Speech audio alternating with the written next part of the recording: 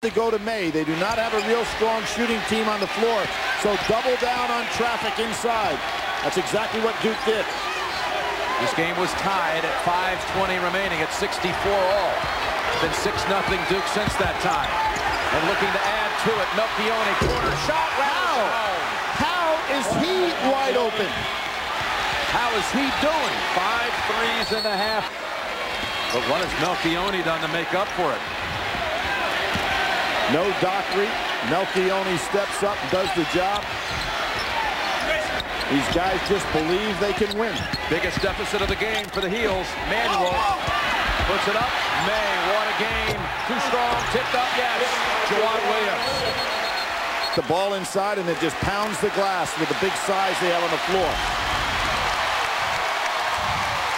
Playing with one guard out on the floor right now is North Carolina. So only the third turnover of the half for Duke. Felton, back of the rim. May, big hands again.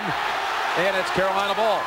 Guy long to pick up an easy basket. But those short shots aren't falling. Here comes Felton again. Get it up on the glass. And a foul. Oh, CBS, Marvin Williams.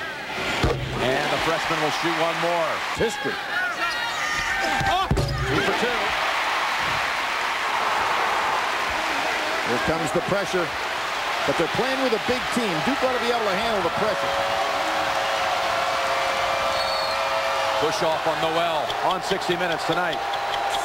Duke has missed its last 4 at the line. Make it 5. Yep. Remember that again, they made 21 out of 22 in that first matchup in the win.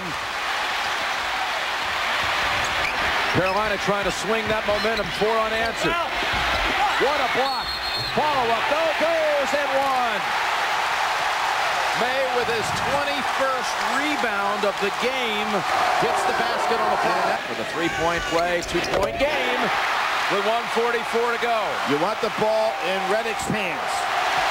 He ought to keep it and try to pick up a foul. Redick has it, gets it across with about a second to spare. That's all. Redick on the drive. Redick kicks it out. Melchione, can he do it again? Williams gives him a new 35. Nelson is getting the ball, handling the ball a lot.